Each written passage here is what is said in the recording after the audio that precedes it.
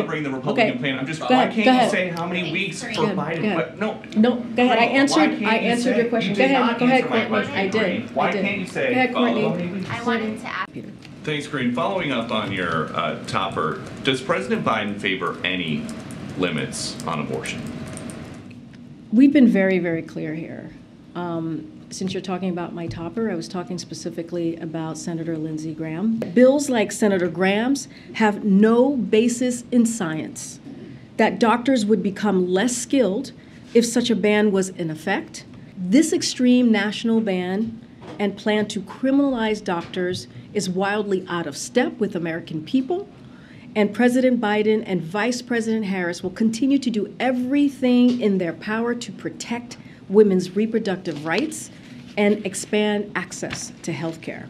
And your position on his plan is clear. And 15 weeks is unacceptable. I was speaking directly to what Republicans are trying to do. So They are calling for a national ban, which takes us backwards. Which will, 15 weeks, right? It's a national ban which will take us backwards and will put at risk the health of women. And here's the thing about this, Peter, it's not just national ban on abortion.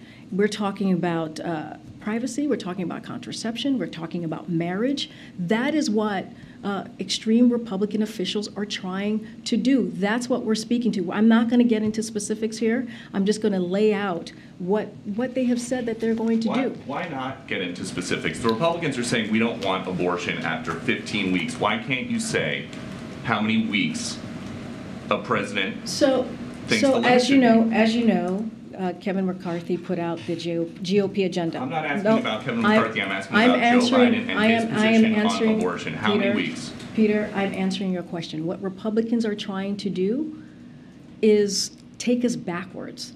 They're trying to take away the rights and freedoms of Americans. That's what we're calling out, and that's what we're going to continue to call out. House Republicans oppose a pharmacy bill that would deny women essential medications.